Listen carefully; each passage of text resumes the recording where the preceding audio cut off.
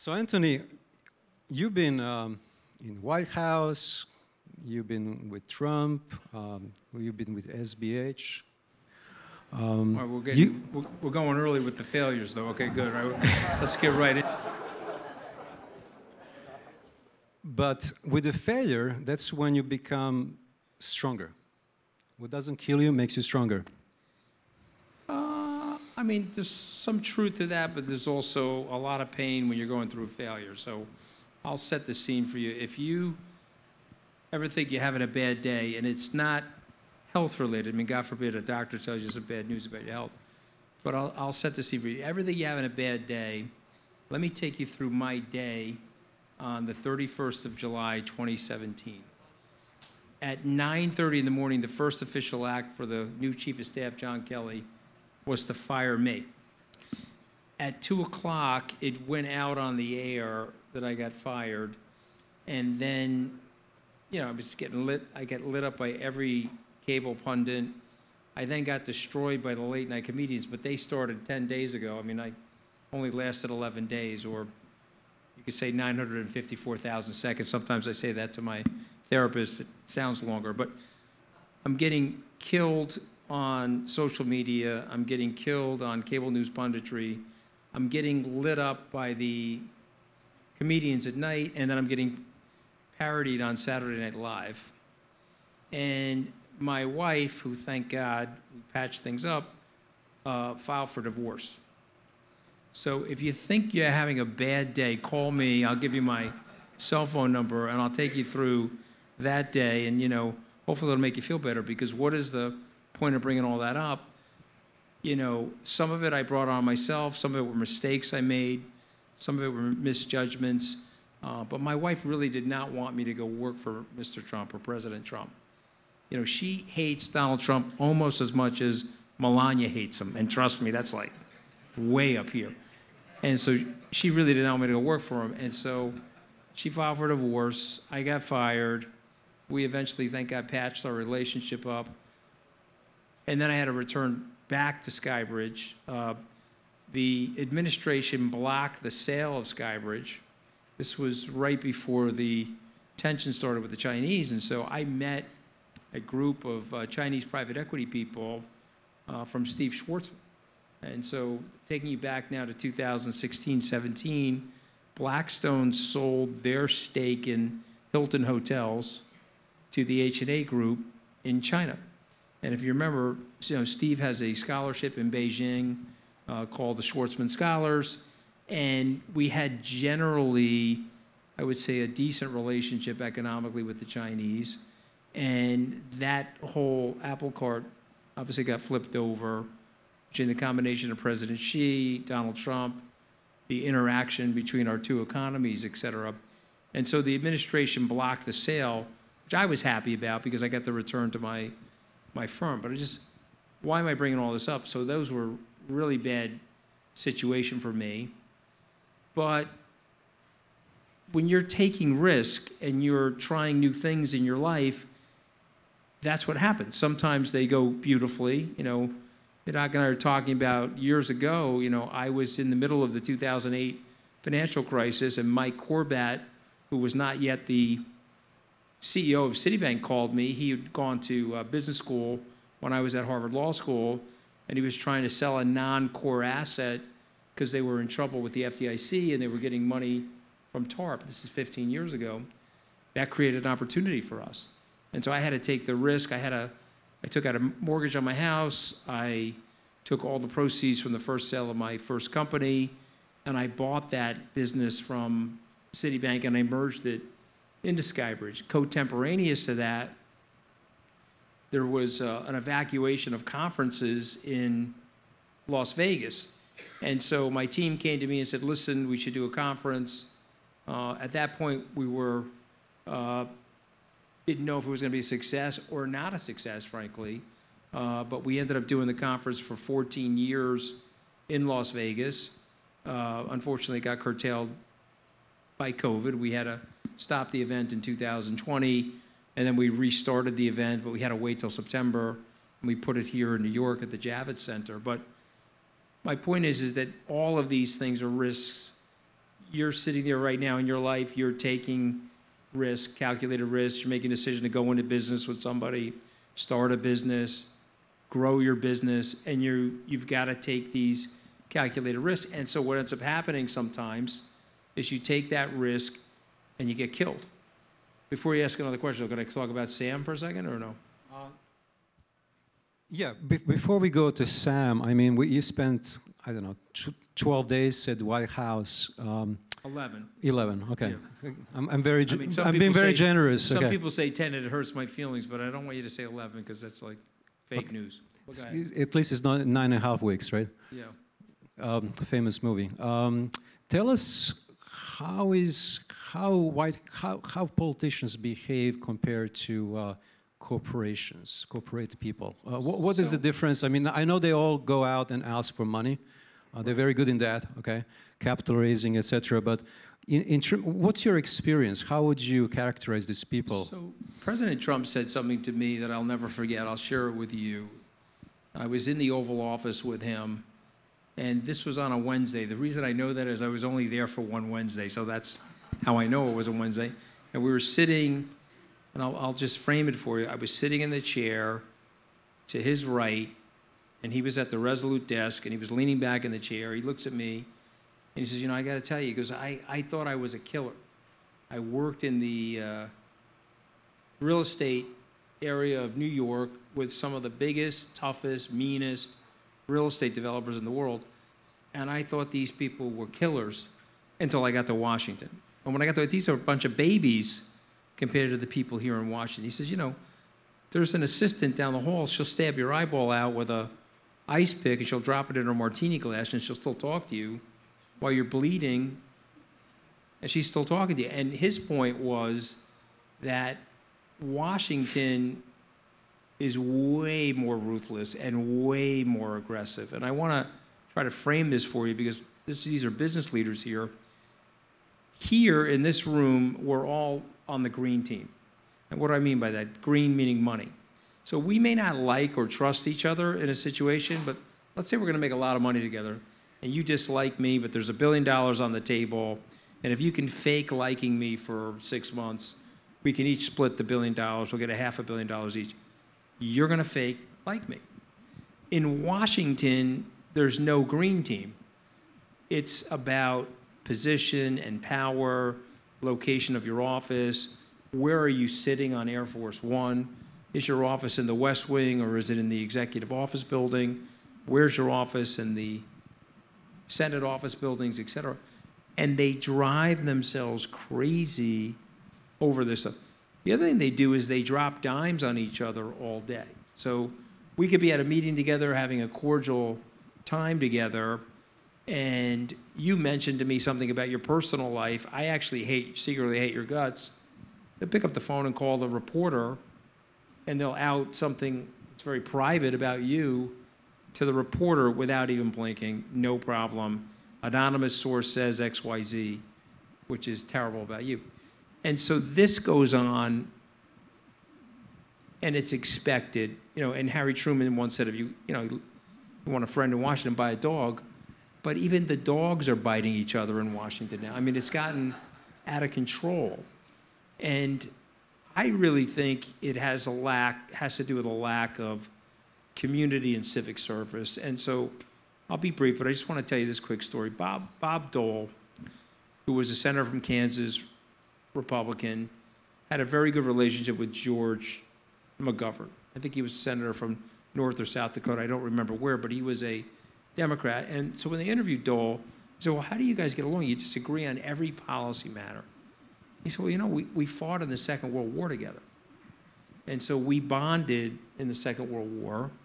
And I don't have charts with me, but if I took you through the Congress and the years of military service in the Congress and the percentage of people that had served in the military or did something related to the civic virtue or the service of the United States, it was at 75, 80% in the 1960s. It's at 10 or 11% today. So that connectivity has gone, and we've become very tribal. And then the second thing we did was the gerrymandering is out of control now. So I just submit this to you rhetorically. Are we in a real democracy if the politicians are picking the voters? I thought the voters were supposed to pick the politicians, but they don't anymore. Politicians are looking through the cookies on your laptop and your hardtop computer, your phone, and they're looking at your geolocation of your house, and they're trying to figure out if you're a Democrat or a Republican, and then they come in with a scalpel and they'll move you out of the district if they perceive you as a potential adversarial vote. And if you look at these congressional districts from 1972, they look like geometric shapes that we would all recognize from geometry in ninth grade. But today, they're all jagged jigsaw puzzles, and it's both sides. They're both doing it to each other. And this has allowed for people to stay in power for multiple decades. I mean, it's become Nikki Haley said this tonight, it's become a nursing home. You know, Chuck Grassley is 91 years old. I guess he's been there for 60 plus years, the senator from Iowa. He wants to run for re-election. You know, I mean, Mitch McConnell, unfortunately, he's having public moments which are health-related, and I, respect him and respect his service, but he's 81 years old. We've seen the president fall 5 or 6 times. Donald Trump, you may like him in this room or dislike him. He's 78. I mean, but he's much more vital. He has energy. He's much more vital, but come on, we're going to be choosing between dementia and demented. I mean, that's going to be honestly.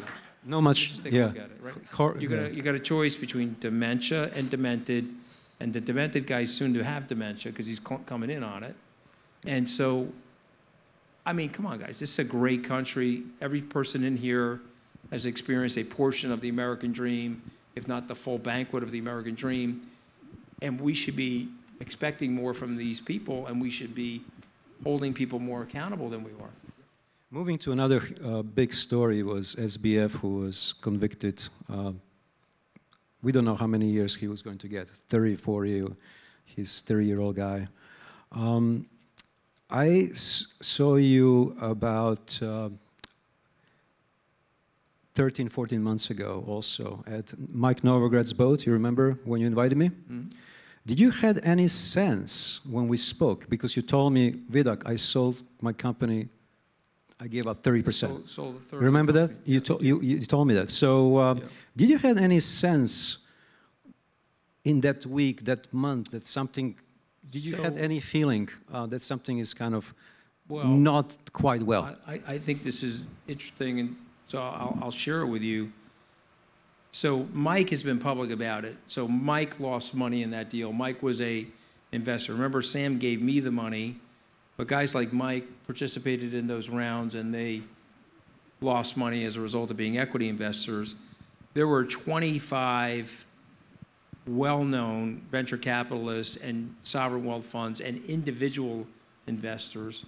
Larry Fink has admitted and gone public, so I'll share it. His name is, well, he lost $25 million investing in FTX. And so when you step back and look at the people that were defrauded by Sam, it is an incredible list of people, and it's also very humbling because when the Theranos situation went down with Elizabeth Holmes, and the media was very quick to put the list out of people that made these investments, and you looked at the list, you're like, okay, some exceptionally smart people. How did they get it so wrong? And then when it happened to me, I actually now know how they got it so wrong. So let me tell you 3 or 4 things, and maybe you can learn from my experience. And I will say this, people do not like talking about this. If I bring up people's names, they go crazy. I mentioned one hedge fund manager at an event. He called me 7 times. How could you mention my name? Blah, blah, blah. But I'm out here talking about it publicly because if I can spare one person, just one person, from going through what we went through at the firm, or me personally, I have absolutely no problem talking about it. So here are 3 observations. So number 1, to commit a financial crime of that magnitude, it has to be a very tight-knit circle.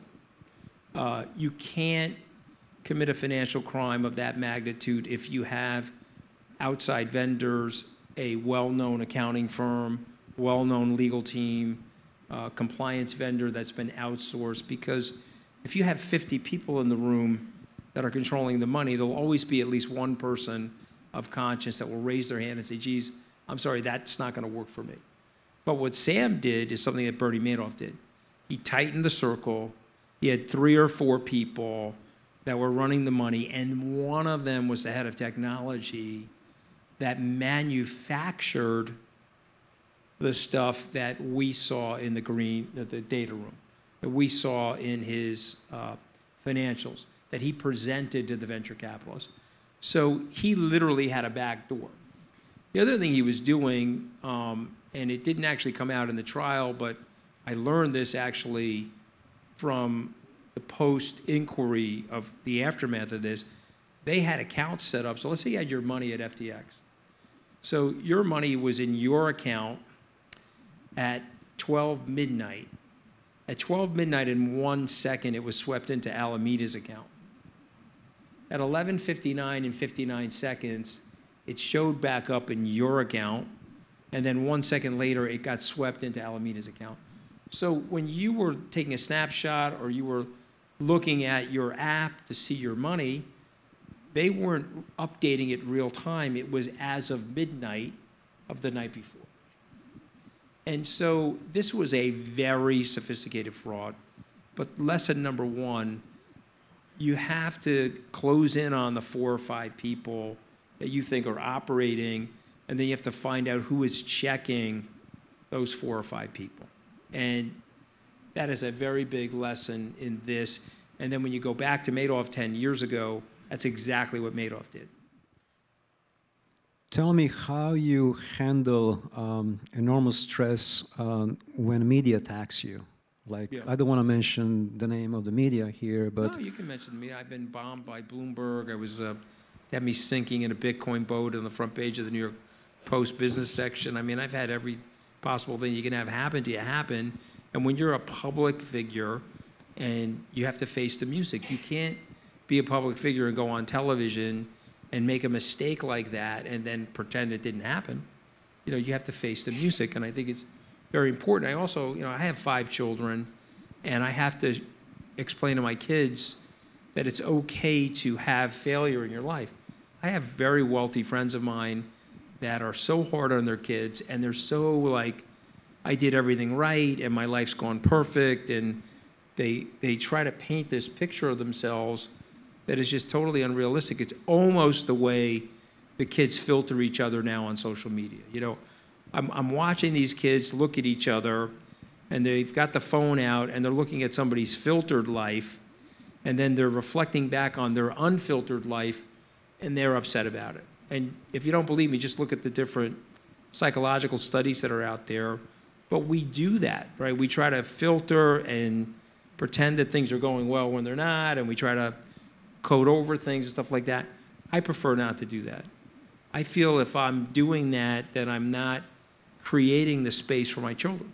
I gotta allow my children to see the ups and downs, But the one thing I will tell you is that, and I said this to the prosecutors, I spent 4.5 hours in the Department of Justice at the Southern District talking to them. They invited me in voluntarily. I turned over all my emails. I turned over my WhatsApp, my text messages, the whole thing. Spent 4.5 hours with them.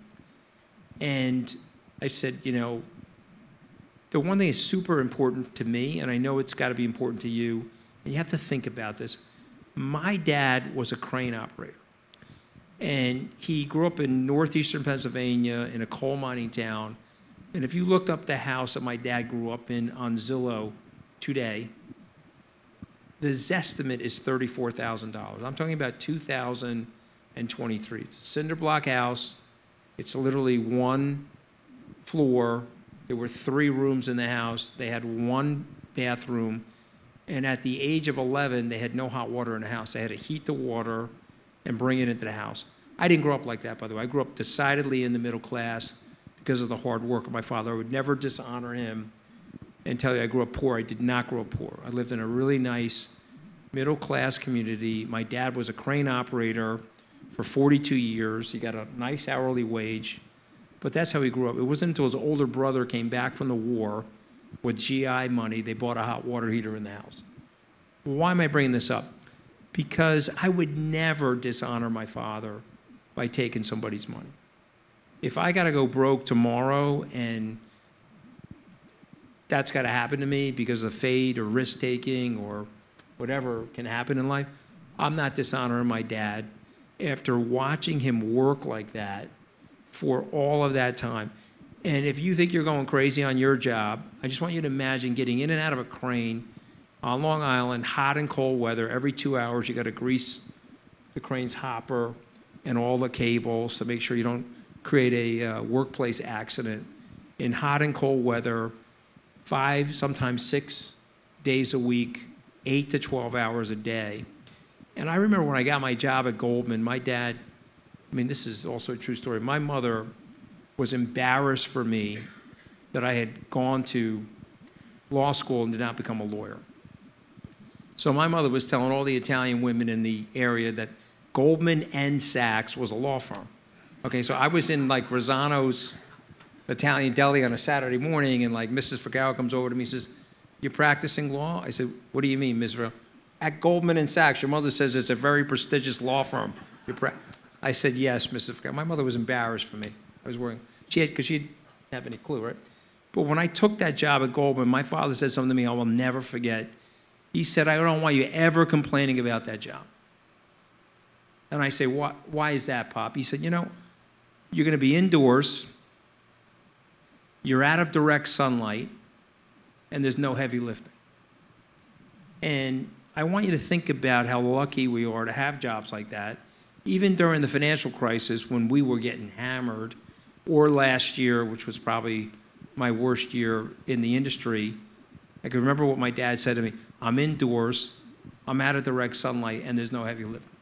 And so you have to put these things in perspective, and you have to remember, if you think life is unfair, just by the virtue of the fact that we're all sitting here, we won the lottery.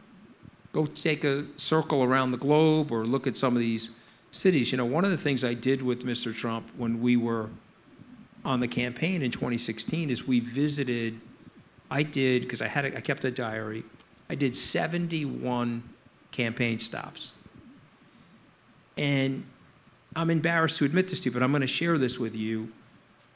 I couldn't believe what was going on in the country.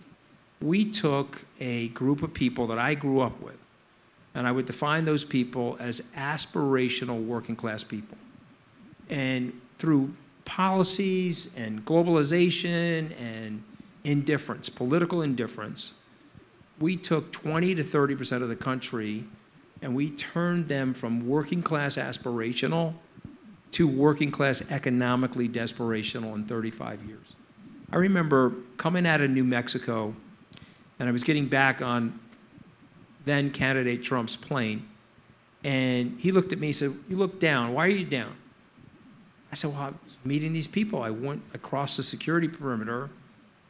And I said, "You know, Mr. Trump, I talked to a guy, and he said to me, you know, you think you're in New Mexico, but New Mexico, that would be Mexico. That's where my job went. They shut the factory down here in Albuquerque, and they moved it to Mexico. And so I lost my job, and I'm now delivering Domino's pizza at night, and I'm working at Lowe's, the home improvement store, during the day."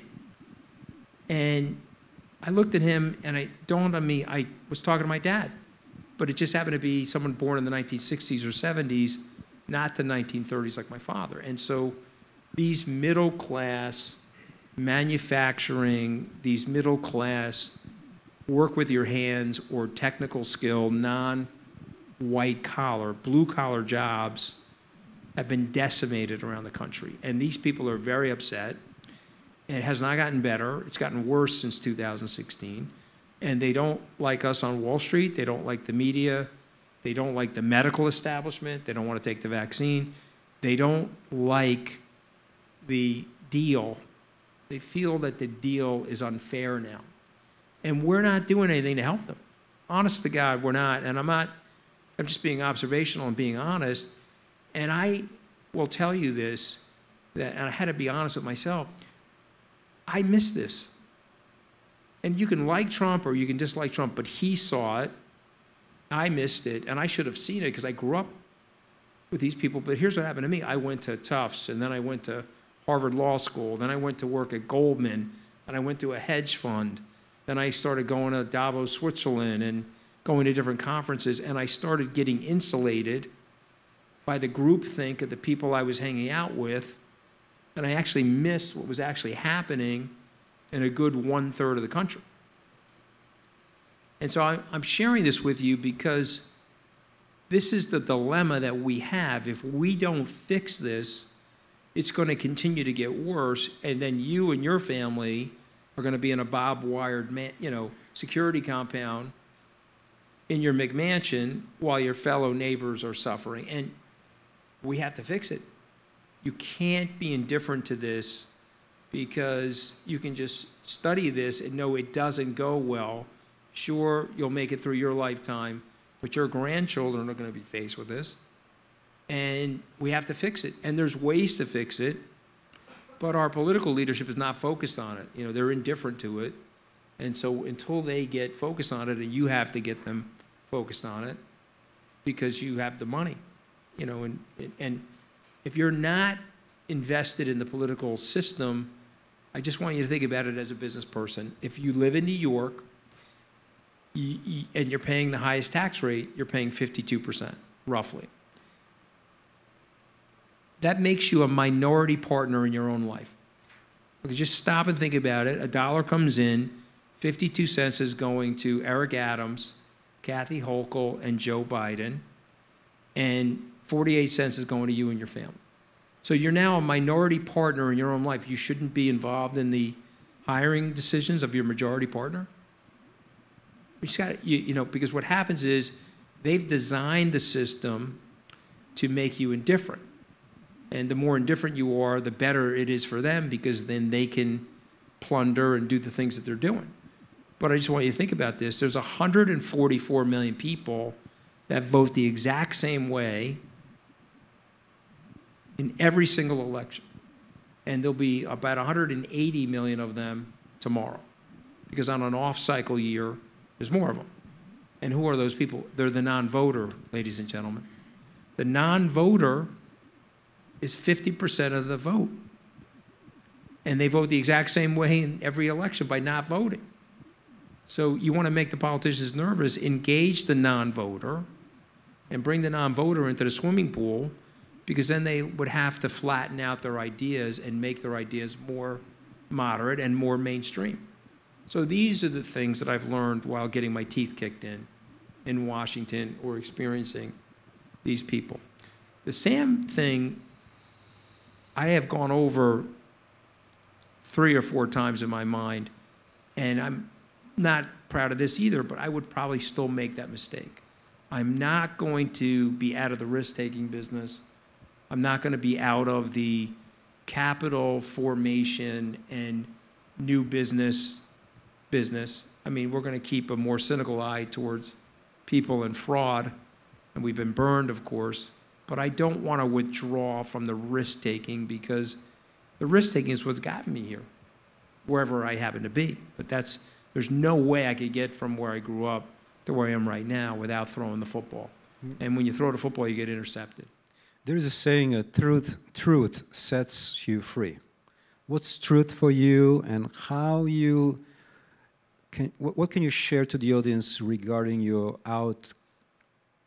coming book that is coming in April, I believe. What are some of the lessons that you can share with us? Because obviously the book is not published, so we don't know what it is inside. Yeah, so I have a book coming out in April, and I just decided that, you know what, I'm going to just write it all down. So I start the book, I think, with the story I just told you. I've been fired, lit up like a Roman candle, and now I'm trying to rebuild my marriage and all the trust that was lost there. And I'm trying to go back to my company and rebuild the company. Then we get hit with COVID. Our company doesn't do well in the beginning of COVID, then it does well. And then we meet Sam. And I wrote the whole thing down because I keep a diary, and I take people through in the book the meetings that I had with Sam in the Middle East. So I just want you to imagine, I've got 25, 30-year relationship with the president of the UAE. I bring Sam to meet him. Of course, Sam wants to go in his gym shorts. I actually went to Bloomingdale. My sister's a personal shopper at Bloomingdale. She's not there anymore. She went to go work for one of her biggest customers, but she bought Sam the suit. If you've seen Sam in one of these perp walks, one of those ties is mine, okay? It's a $450 tie. I want to kill the kid, okay? I gave it to him in Riyadh, Saudi Arabia. I mean, he can keep the tie. But the point I'm making is that, like, I want you to think about this, okay? I was taking him to meet my most important clients and my most important global relationships. I brought him to the presidential palace to meet MBS in Riyadh. And by the way, and if you had Mike Novogratz up here or you had people that made investments with him, he was a likable guy. We can revise history right now. But going back 18 months ago, he was on the cover of Forbes and Fortune magazine, and he was at every conference. The day he got arrested, excuse me, let me rephrase that. The day he filed for bankruptcy was November 11th. What's today's date? November 7th? November 6th. November 6th. November 6th. Okay, so he filed for bankruptcy on November 11th. You know where he was supposed to be that morning? He was flying to New York to speak at the Goldman Sachs Analyst Conference. Okay, so he was very respected, and he was everywhere. Now, he was odd, and obviously we learned later that he was manufacturing some of that oddity. But I wrote a book about all this, from the White House through that situation and where we are right now. And again, I did that because I think if somebody could pick up that book and learn from that, and it helps them with their business or their career, then it's worth it. I'd rather do that than, I mean, you get these crisis communications people, they're great, right? They come in, they say, don't do anything. Yeah, well, you got fired from the White House? Yes, I did. Don't do anything. We'll see you. You got fired in 2017. Okay, you can reemerge in 2020. Don't do anything or don't do. I went on Stephen Colbert like the next week. Faced the problems. Colbert said to me, you think you're going to last a long time in the White House? I was like, longer than a carton of milk in the refrigerator. I think I was going to get blown out before the milk spoiled. But you own it and you move forward. And if you do that, there's always a tremendous amount of opportunity. The president of the UAE, he sat with me and Sam in the presidential palace for an hour and 20 minutes. When the fraud was exposed, I was embarrassed to call him. I'm not proud of that. I should have picked up the phone and called him and said, Mr. President, I'm sorry that I brought him to see you in the presidential palace. So I visited Sam on Tuesday the 8th. The president called me on November the 10th, a day before the bankruptcy. When my assistant said NBC called me, I was gulping. I was like, oh my God, he's going to probably light me up. I called him back, and he called me to ask me how I was. Are you okay? We've been friends for a long time. This is a terrible situation. How can I help you? See that? That's the type of person you want to be for your friends, right? But I was embarrassed to call him.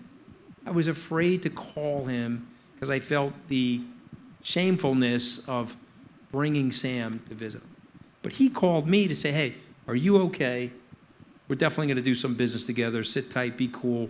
You'll get yourself through this. And I'm telling you that story for a reason, because you want to be that person for somebody in your life who's fallen or made a mistake or tripped up somewhere. You want to be the person, hey, are you okay? But you also want to be a good person so that when you fall, you see some of these politicians fall. I don't know if you guys even remember Eliot Spitzer, but when he fell, nobody caught him because he was a mean-spirited guy, and so nobody caught him. You want to be the person, man or woman, that when you fall, your friends want to be there for you. So I told my kids, look, you have integrity, you'll always have opportunity. There'll always be people that want to do business with you. Thanks so much. Hey, Anthony, I appreciate it, guys. Thank you for having me. I appreciate it. We're finished with integrity and truth, right? Well, that's it. Thank you so much for being so open and sharing all those insights with us. Thank you, guys. I appreciate the time. Thank you.